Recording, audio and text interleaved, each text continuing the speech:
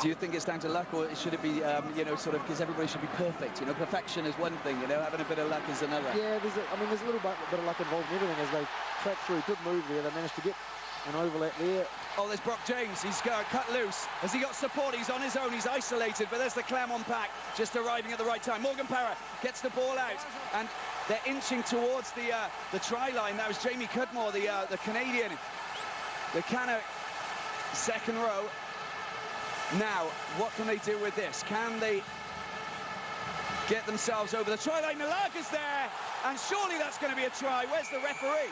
There's Mr. Berros. He awards it. We talked about him coming in, and there it is. He's made an impact already, and the Clermont supporters are very happy indeed, but not as much as Ben Cotter and the boys in yellow and blue.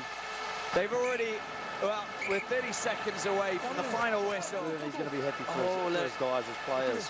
He is. Look, it's become quite an emotional affair, isn't it? And who can blame him for reacting in that way? Look at this.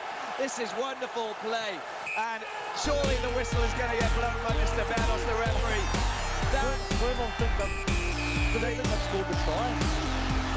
No, but finally he's had to blow the whistle, Mr. Berros.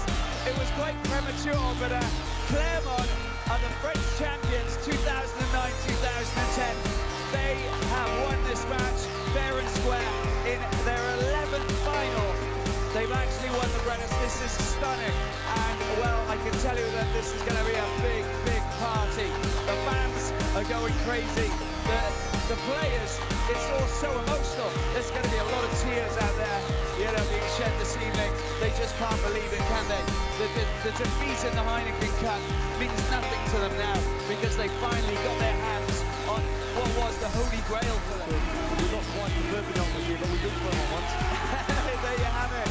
They're the champions, 2009-2010. The Brennus Shield lifted by Aurélien Rougerie, who really represents this Clermont side. It's a wonderful moment. It's taken 11 attempts, and there's gold, well, ticker tape.